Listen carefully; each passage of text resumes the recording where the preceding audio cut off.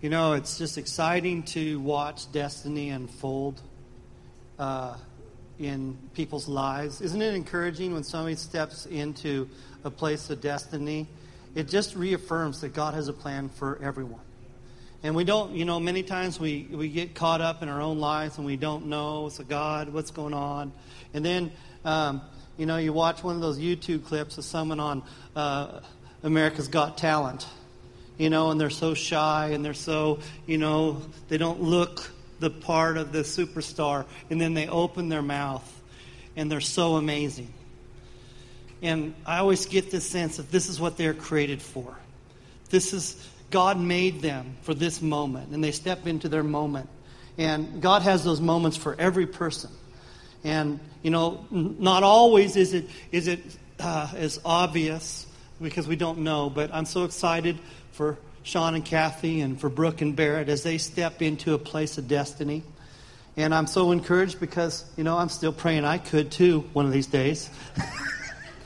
So, and then just to be part of your family and see the interaction, the years. I tell you what, there really is something about being part of a body for the long haul. And it just really is a testimony to be part of a church for 20 years. It's almost unheard of anymore. So I just commend you for your faithfulness and for those of you as well that have been around Palestine Church for all these years. And for those of you who are new, it's a family. And the thing is about family, we can't get rid of each other. It's messy and we just got to work through it and it's all good. So anyway, I got some stuff I got to release to you this morning. And so I'm going to try and jump into this. I believe... Let's do this. I just always want to release prayer for the sick. We see so much. And so if you need a miracle in your body, just stand up. We won't be specific. But you need a miracle in your body. You have a need for healing. Just stand up right where you are. Can we do that quickly? Something I found about the supernatural is that it usually happens when you create an opportunity for it. And one of the ways we create opportunity is by taking a moment like this. And the other thing is when we release testimony. I was just in France I got back from France. I was in Honduras and so many things, actually a lot of deliverance. But one of the miracles that stood out to me in France was there was a young lady. She had just broken her arm. She had a full cast, all the way above the elbow, all the way down. And I remember going back and her thumb was sticking up like this, and I just grabbed her little thumb there and I just prayed a simple prayer, and I asked Jesus to do something and asked her can you move your thumb? Because that's, she's completely immobilized.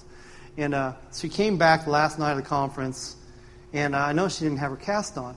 And she goes, I can only stay here a minute, but I got to tell you, I went back to the doctor. They took another x-ray, and there's no break in my arm anywhere. Wow. So the reason why I tell that is to create another opportunity, because what Jesus does once, he does again. And so Lord, we thank you for the opportunities that are opening right now for those that need miracles. Lord, we just thank you, God, for in a world that is constantly bombarding us with unbelief. Lord, I thank you, Father, that there are testimonies of your faithfulness and your goodness. And we just declare that over each one of these now. If you're around someone who's standing, can you just put your hand on them quickly and let's just pray your best healing prayer in the name of Jesus and command their pain and sickness to go. Lord, we just thank you. If you put your hand up if you need prayer so we can see who we're praying for. I just love watching the body pray for people. Lord, we just thank you, Lord, right now for just a release of grace that comes as people touch someone with compassion. Lord, move through their faith right now. God, touch each condition right now, whether it be in their throat, their stomach, their backs, their ears, their eyes. Lord, we just thank you, Lord, for miracles in their bodies in Jesus' name. Father, we thank you, Father. Lord, we thank you, Lord, as we look, we find. And so, Lord, we thank you, Lord, as they check their bodies today, that they will see significant change in their condition in Jesus' name. And we just give you all the glory. Amen. Amen. So I just encourage you, the other thing that happens when we pray is if you want to continue to keep the opportunity for a miracle is to check your body, look, see if it's changed, see if it's different. And so I'm not going to take that time right now just because I want to be efficient, but God doesn't need me to do a miracle. So you can check it anytime. Okay, the other thing, I saw a couple things while we were worshiping. It's interesting. I saw this in Nebraska. You see this a lot in this time of year. But I saw these crop duster planes in the spirit. I just saw these planes swooping down and covering Palestine. And I just really felt the Lord was saying that He is neutralizing things that are out of control. And so, Lord, we just thank You, Father, for neutralizing things in this area that have been out of control. Lord, any infestations, any sort of overgrowth, Lord, we thank You for bringing it under Your Lordship this morning. And, Lord, Jeff so powerfully prayed that out this morning during worship, and that the Lord loves Palestine, and He's releasing things when we may not even be aware of it. And so, Lord, we thank You for that. The other thing I saw, this was interesting, I saw a widening of the road to Austin. And I saw this connection with Austin. There's something back and forth, more significant. I know some things in the past just because I know a little bit of history, but this is different than that. This is a different stream. And then prophetically, it's interesting because it's a Highway 79 that goes. They'd already widened that. And so it's kind of, all that stuff just opened up, and I just really feel like the Lord is releasing something to Palestine, this area, that's going to be beneficial, significantly beneficial to Palestine, but it's coming from that direction. And so, Lord, we just want to thank You for, Lord, we ask for the blessings and not the curses that come out of Austin, in Jesus' name. And Lord, we thank You for that. All right. So I think that's all I have in that arena. If you want to turn to Acts chapter 14, I think they're going to have it on screen for you. And I'm going to try and blow through where's the clock, guys? Right up there? Okay. All right. Some really exciting things that are happening in the next few weeks. We have several conferences that are starting to unfold in Nebraska. Ricky and I think Bill and Jeff, I know Jeff and Ricky are doing a conference there in Grand Island. And then Jeff and I are doing a conference in Kearney. And you guys are sure welcome if you're still in the area. Well, you are now. You are now. And then we're going to be in Denver. Jeff and I are going to be in Denver. So really pray for us as we really release the kingdom in our region. And we're so interconnected that what happens in Nebraska is a benefit to what happens here, and what happens here is a benefit to what happens in Nebraska. And so be praying for that. All right. You find Acts chapter 14, verse 19 through 22. It says, "But the Jews from Antioch and Iconium, and having won over the crowds, they stoned Paul and dragged him out of the city, supposing him to be dead. But while the disciples stood around him, he got up and entered the city. The next day he went away with Barnabas to Derbe. After they had preached the gospel to that city and made many disciples, they returned to Lystra and to Iconium and to Antioch, and strengthened the souls of the disciples, encouraging them to continue in the faith, saying, 'Through many tribulations we must enter the kingdom of God.'" Father, in Jesus' name, we just thank You for Your word. We thank You, Holy Spirit, that You are here. I just want to acknowledge again that You are the great preacher. You are the great teacher. And Lord, would You speak to us today? Would You take Your word and make it alive to each person as they hear today? And give me grace to speak in Jesus' name. Amen. So, Paul is stoned. He hasn't been to Denver. Old-fashioned, stoned. But before this, he was actually being celebrated. He was actually being called of God because of a crippled man that had been healed. And they were so celebrating him that they had to try and calm the crowds because they were trying to just worship them. And then these rabble-rousers came down, and we see in these verses that all of a sudden this whole thing turns, and they're being stoned. And Paul is stoned to the point of death. Actually, some scholars said that they believe that he was dead and that the disciples that stood around him raised him from the dead. I don't know one way or the other. All I know is that he was under a pile of rocks and it probably hurt. I remember that testimony Brad, the friend of Joaquin, talked about the Bethel team that went to somewhere in Africa. And Brad, this young man, led this team. And they went into this village to start to preach, and they started pelting them with rocks. They just started throwing rocks at them. And I've heard Jeff's story. He was just telling us about San Miguel de Allende. They threw rocks at you. It's like, evidently the devil likes to throw rocks. And so if he can stir up a bunch of people, he's gonna throw rocks. And so anyway, Brad, his team is being pelted with rocks, so they get their team into a place of shelter. And Brad goes back out, and they're just hitting him with rocks. And all of a sudden he just cries out, "Stop! Stop! Stop! It hurts!" And they just stopped. And so then he began to preach, and the whole village had a significant move of the Holy Spirit. I guess that one message I could preach on that is just that, just on the other side of our rocks is revival. But what I want to preach about today is rocks hurt. Rocks hurt. When you go into life, no one expects to be hit as hard as you get hit. I've been, in the last few months and year, we've had our own school, interacted with schools, taught in schools down in Mexico and Argentina. And there's young ministers coming up, and they're all so excited to go change the world. And there's a part of me that has this kind of motion that I'm sure Paul had when he would talk to young ministers. And it kind of goes like this. Yeah, you need to go for it. Remembering all the pains and aches and problems that ministry has allowed him to experience. But the thing is about Paul, he always got up and moved on. It never stopped him. He went to the next city and just preached again. And so I guess that's another message we could preach out of this is this, don't quit. No matter what you get hit with, you don't quit.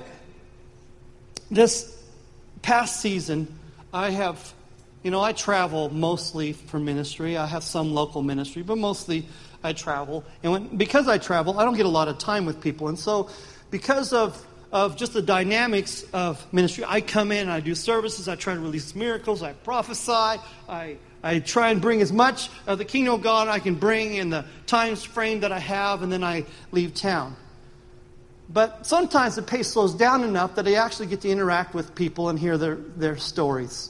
And this time in France, I had an opportunity to hear some really tragic things. And I was like, dear God, how are you functioning? How are you surviving? Because I've not experienced anything like that. I experienced a lot lighter stuff, and I can barely function sometimes. Because some of the things that people go through are so tragic and so heavy that it's really unbearable to really even kind of process. And of course, that's why God has called pastors. He's appointed pastors, because pastors is the ministry gift that walks people through their process. Other ministry gifts, we step in, try to release a miracle, an event, significant change, and then we move on. But then there's the people that walk through the process, and God has designed the body to help people while they go through these hard times in life, so they can win. Jesus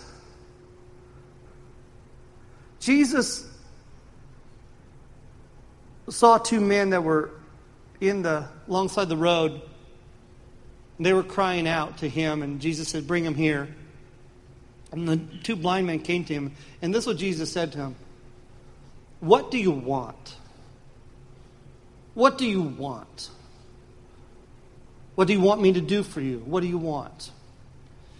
And there's an unspoken prayer that I heard in every one of those tragic events as they come, because, of course, they're asking me to pray for their situation. Horrible abandonment, divorce, kids that completely have broken relationship with their parents, horrible abuse, just terrible things, and I'm processing their pain and trying to have an answer and solution. I'm going to pray for them. And so if I could kind of condense down what they're saying, and I ask the same question that Jesus asked, what do you want?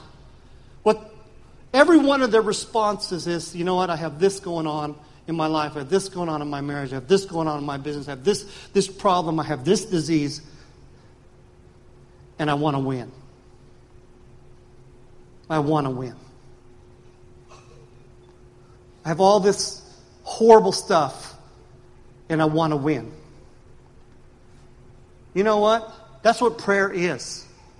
Prayer is this come before a God who has no rival, has no equal, and we believe because of Him that all this stuff has to bow. I want to win. It's our prayer.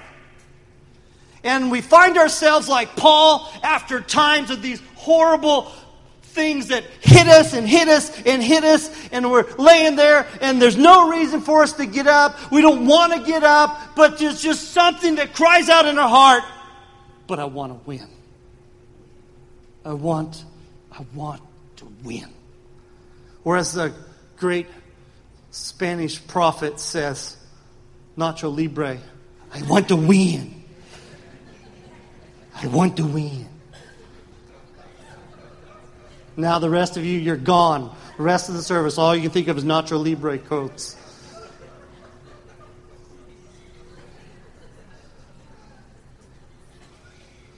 I want to win.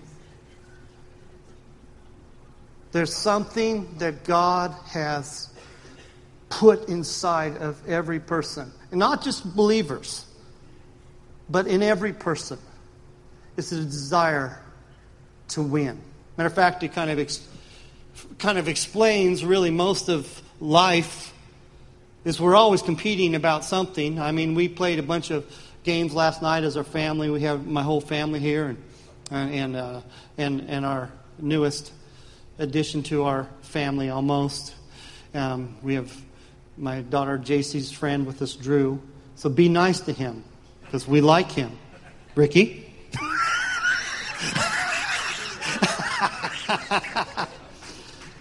So we've been just having fun, and so last night we played some games, and you know what? Everybody wants to win. You know, I'm one of those competitive people that I don't really care about little games. You can beat me in games, you can beat me and stuff, but in the important stuff, I really want to win. Stuff that matters, I want to win.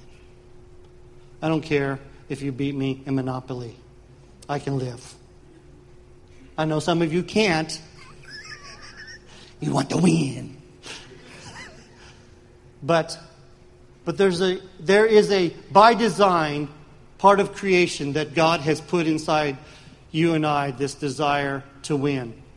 Because you never know when you're going to be ruthlessly attacked.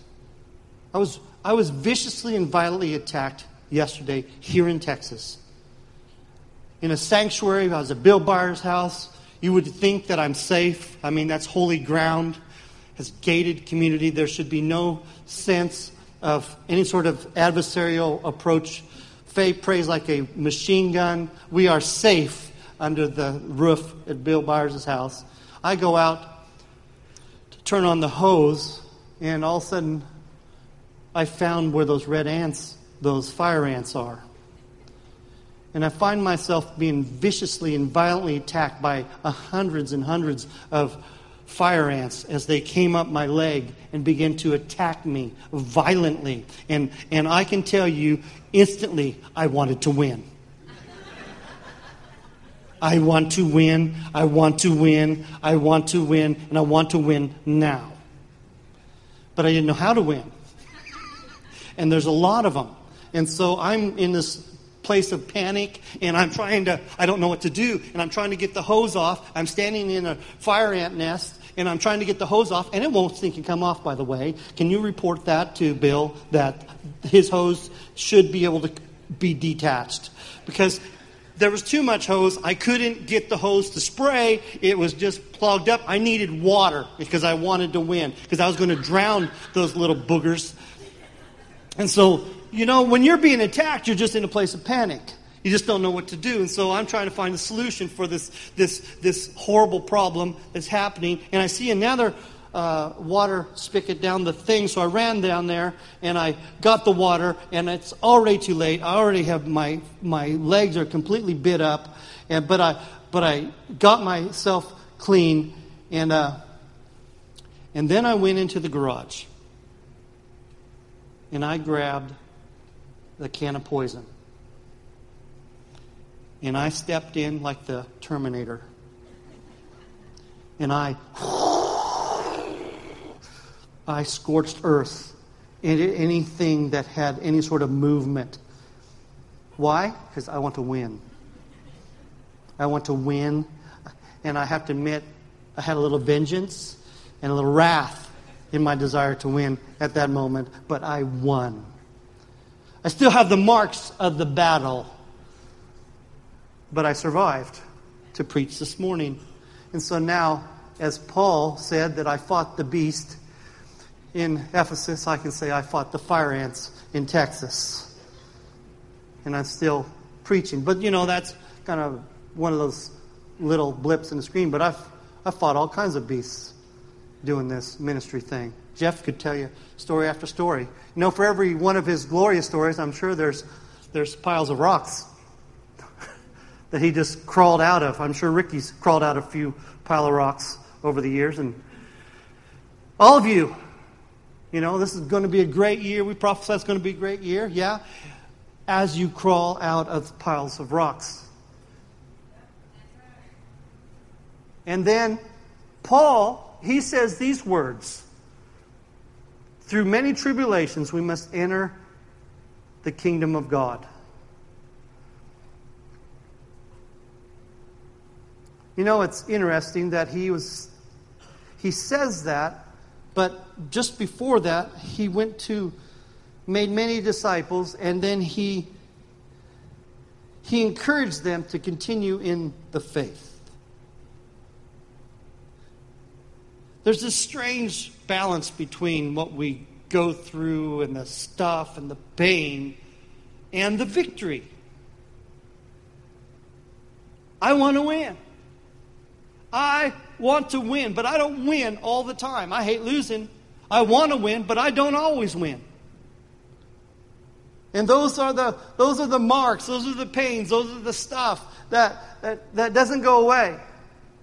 Everybody faces tragedy. There's no escaping it. There's stuff that, we know this to be true, but as believers, we somehow just want to believe that somehow I can avert any sort of pain in life. And it's an impossibility. Now, I believe you can lessen it. I believe that many things can be changed. But you know what? You're still going to lose people that you love, because everybody dies. People are going to move away that you love. There's people that are in your life now that won't be in your life. Everybody deals with something. Your kids are going to grow up. They're not going to be babies. They were so cute. And now they grow up to be these mouthy... No, they don't. Mouthy, funny, beautiful young ladies that are a little catty every once in a while. And then they go off to be adults, which is what we celebrate, but then they're not. Everybody faces. Doesn't make it easy. But it's life. And so that's the life, that's the planet we live on. But I got good news. You want to win. And it's okay that you want to win. Matter of fact, it's necessary that you want to win. And you need to know some things about this. Is the devil hates you. I've said this in other settings, but it's so true. The devil hates you more than the media hates Donald Trump. And the media hates him. They're relentless. Well, that's nothing compared to the spiritual opposition that the devil has night and day accusing you. Sometimes you can even hear it. He is accusing. He hates you. He wants to destroy you. God has a plan for your life, but so does the devil. And so, as long as we're on this planet, there's going to be these times where we want to get stoned, but we get stoned. That's a joke. Some of you will catch it in a little while. Ha, ha, ha. All right.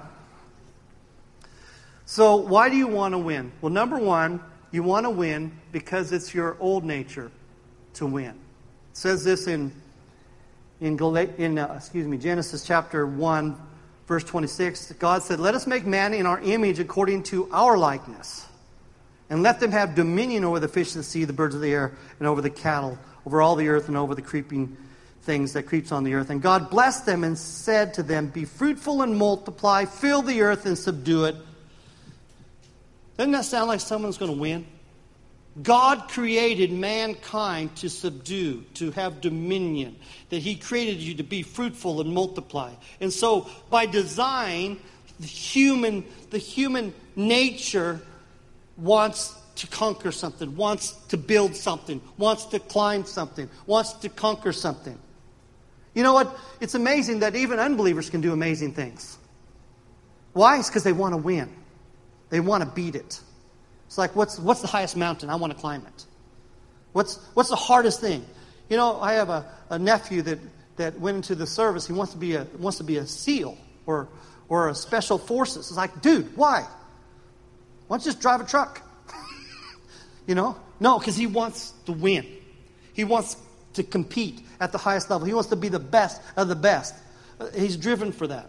You know, other people are driven for others. People want to be great musicians, want to be great teachers. It's like we want to be the best. Why? It's because by design, God created human beings to be great, to be amazing, to accomplish things, to do things, to subdue things. And so even if you weren't a believer, there's a part of you that wants to win. I want to win. I want to win. I want to win.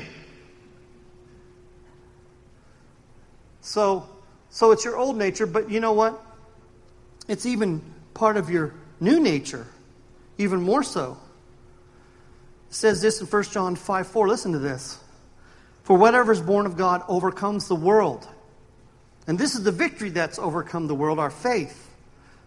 Our old nature wants to win, but even more, our new nature wants to win.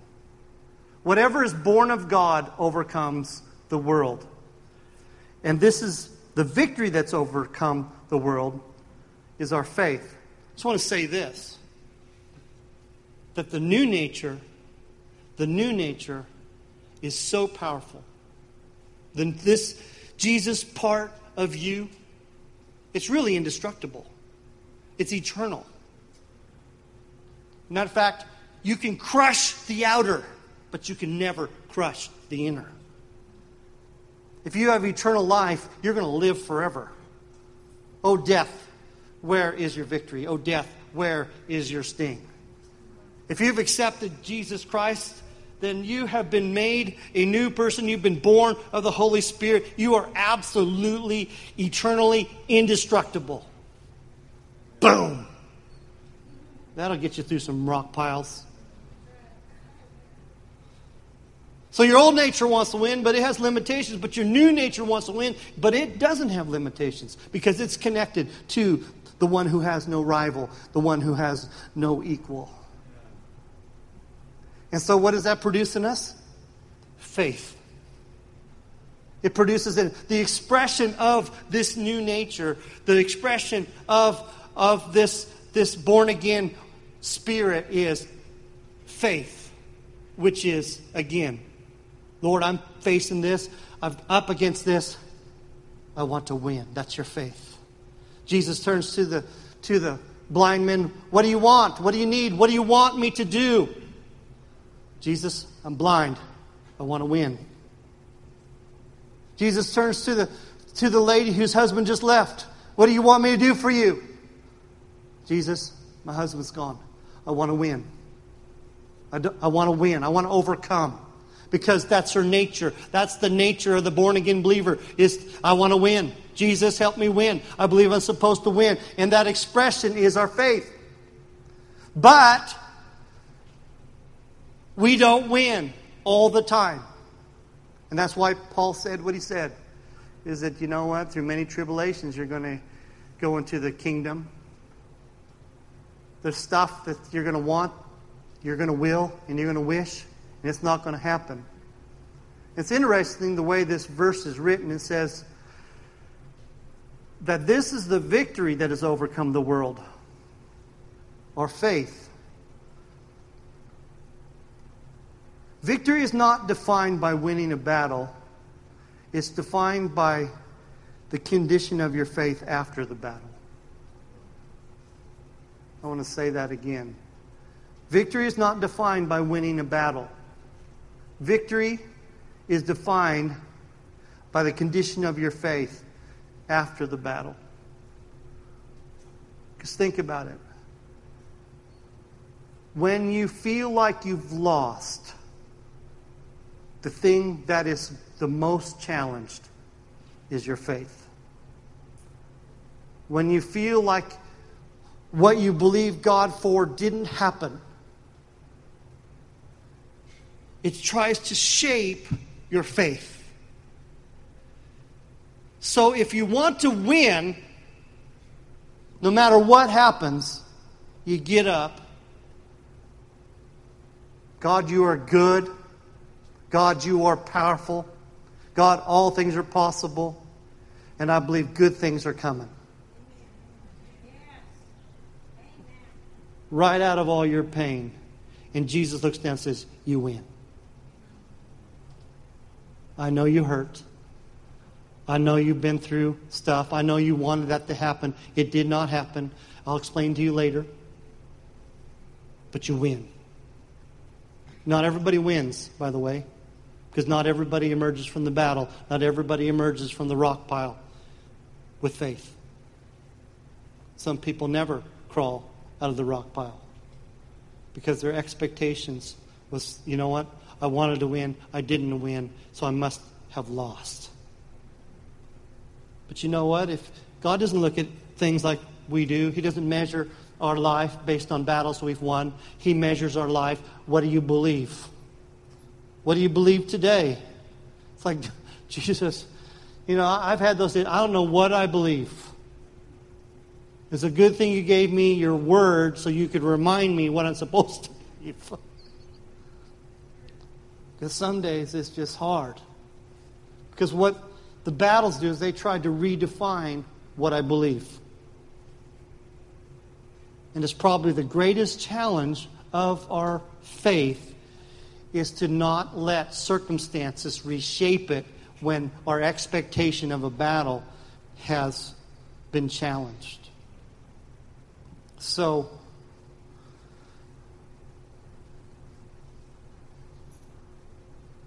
the real battle is after the battle. And the question you have to ask yourself after you've been through something is, what do I believe now? What do I believe? And if you want to win, what happens to you can't change what you believe. Everybody goes through horrible things at some point. Some people have been through horrible things, but you know what? People that have been through stuff and can still say, God is good, God is powerful, all things are possible, they change the world. Those are the people I want to listen to. Because they've been through stuff and they still love unashamedly. You know, how do you love when people are throwing rocks at you? When your nature is, I want to win in the natural. I want to start a war. You're hurting me. I'm going to hurt you. How do you win when it seems like you're losing because you're being hit physically? How do you come back and win spiritually? Well, you can love unashamedly in the midst of a rock fight. Because you believe God is good. God is powerful. God is love. He loves these people even though they hate me.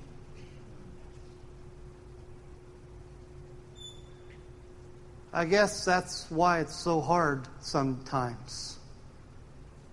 See, the devil wants, he so much wants to label you after a failure as a loss, as a loser. You're a loser, you lost. I won that one. You prayed and they died. I won.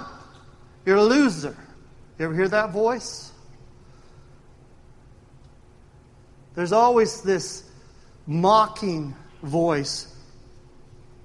But you need to remind the devil that, I'm sorry, my old nature is a winner, and my new nature even more. I am a winner by design. And I don't care what you do to me. I don't care what you throw at me. God has no equal and God has no rival. God is for me and not against me. I don't understand this. I can't even begin to put things into slots, but I know this much. He loves me. He's for me. And this will not define me. And even though these rocks hurt, I'm going to get up and I'm going to go to the next place and I'm going to tell those people that God is good and that God is powerful and that God is able. And I'm going to strengthen people's faith even though I think I lost that last one.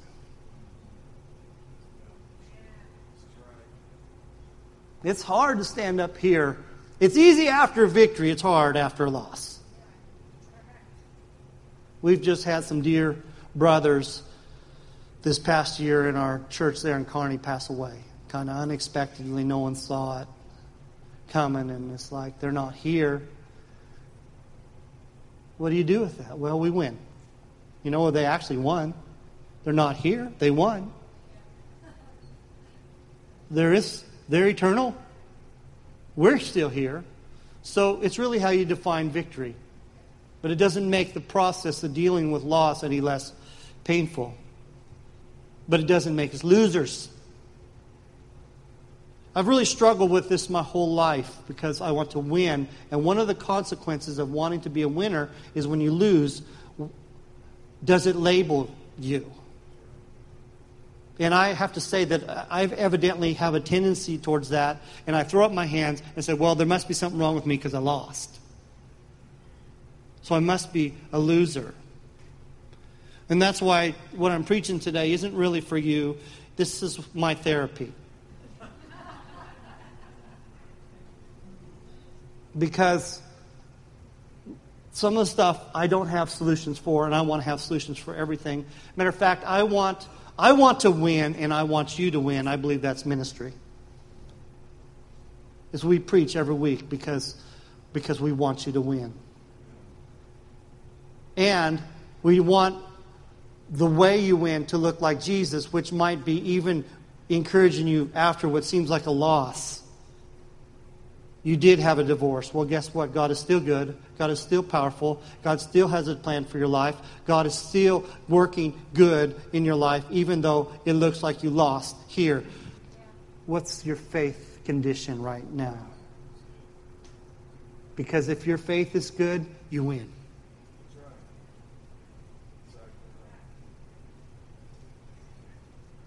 You can still show up on Sunday morning. I've been through hell. The smile's real because He's real. I hurt. The rocks are real. But you know what? You know, all suffering is incomparable to His suffering. So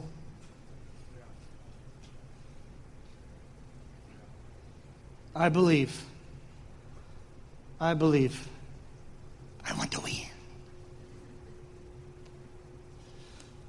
So I want to give you some things, really, just to be a little bit pastoral, how to win. You want to know how to win? All right. Here's a few practical things. These stir up the old pastor in me. Give you something real practical. Number one is you have to prepare. If you want to win in a battle, you prepare, right? says in Proverbs 21, verse 31, the horse is prepared for the day of battle, but victory belongs to the Lord. So everybody's got to get your horse ready. Everything in life that you want to be good at, you have to practice. Nothing happens the first time. Sometimes we lose in some situations because it takes a persistence of doing the same things over and over and over again until you get to a level of victory where you can do it in the real world, in real situations. So there's a preparation that is natural, there's preparation that's spiritual, and so there's preparation involved in winning. Number 2 is you have to plan to win, but you can't trust the plan. That's what it says in Psalms 33:17. A horse is a false hope for victory. The Lord, you just told me to prepare my horse. A horse is a false hope for victory, nor does it deliver anyone by its great strength.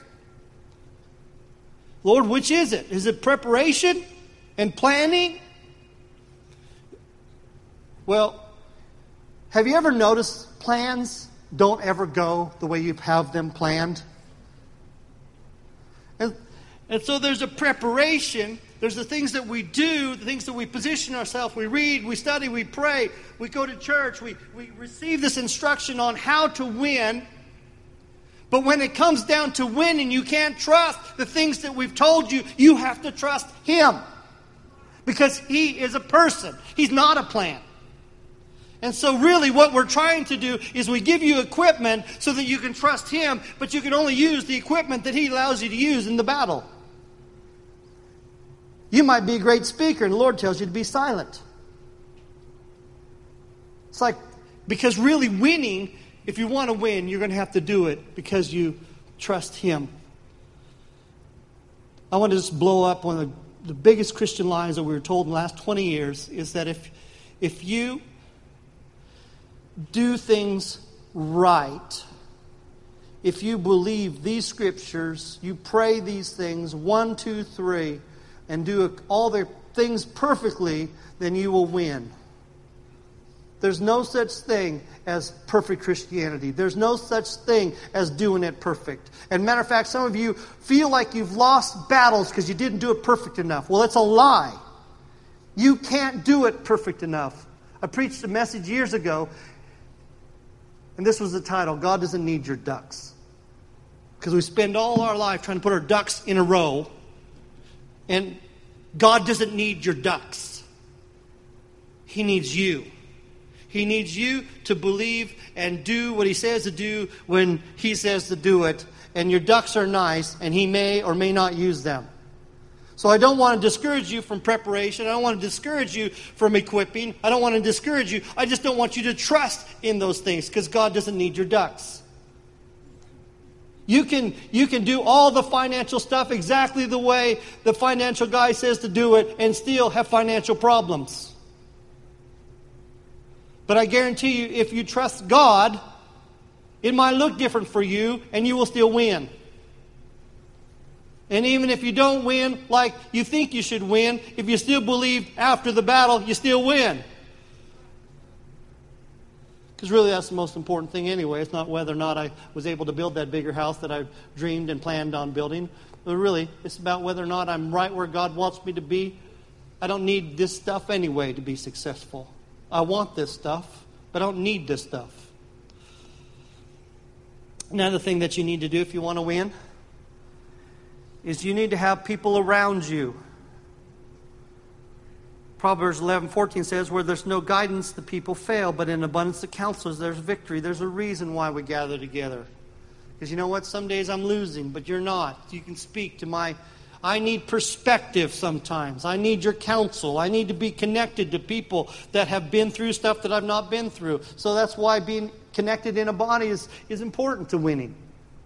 If you want to win, you got to be able to hear what the voice of winners are saying.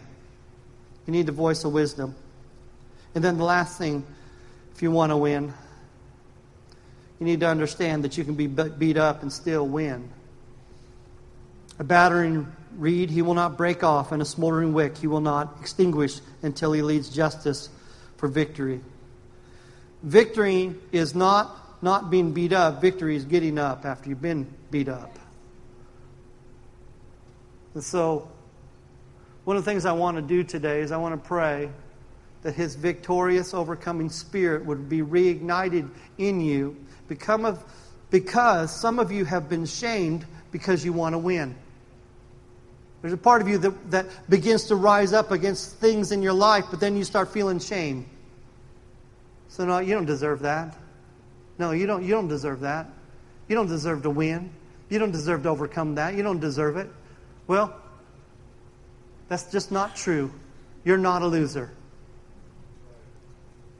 You are a winner, and by nature, there's something inside a person who believes that no matter what you put us through, no matter how many rocks you pile on us, no matter how far in the ocean you try to drown us, we got this little buoyant little cork thing that is called this overcoming life, and no matter what you do with it, it's going to pop to the surface. You just give it a little wiggle room, and that sucker is going to come flying up to the surface. Why? Because I want to win, and I have the overcoming one inside me. And even if I don't win in this life, I'm going to pop into eternity and ride out of the devil's grips and stuff and garbage, and I'm going to be with Jesus. Death, where is your victory? We win. We win. You win. You win. I know you hurt, but you win.